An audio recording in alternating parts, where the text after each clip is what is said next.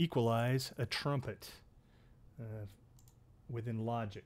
Let me pull up a EQ, just the channel EQ. Bring it over here. Okay, so I've isolated one section of the trumpet right here. And you're going to hear it over and over, so you're going to get sick of it. But that's how we do it. Okay, first take a look at the waveform here. First thing you want to do is you want to eliminate any frequencies that are not being used. So I'm going to go ahead and do this low cut. Drag that up.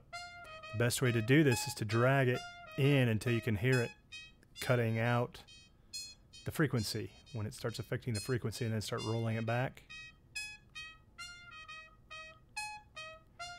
to where you...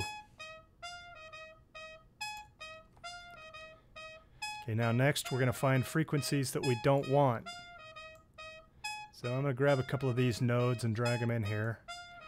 You want to really, because we're cutting, you want a really precise cue. So I'm going to take it down all the way to 100. I'm going to drag it until I find anything I don't like. Okay, you hear that ringing? Ringing like that is bad, so I'm cutting that. I'm actually going to drag it way down. See if we can find another one. Adjust the cue of this thing. Drag it back and forth. Hear that whistle there? Don't like that. Gonna get rid of that.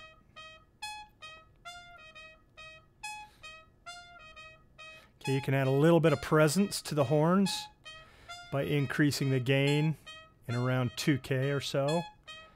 I'm going to cue that down a little bit, but not too much. General rule of thumb, if you're bringing up the gain, you want a wider cue. If you're cutting, then use a narrower cue. So let's find where that... Right in here. Don't push it up more than about 3 dB. 2 sounds good. I'm going to add a little bit of air to the top.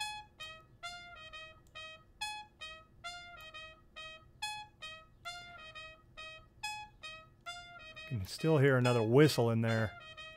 Let's see if we can find another one.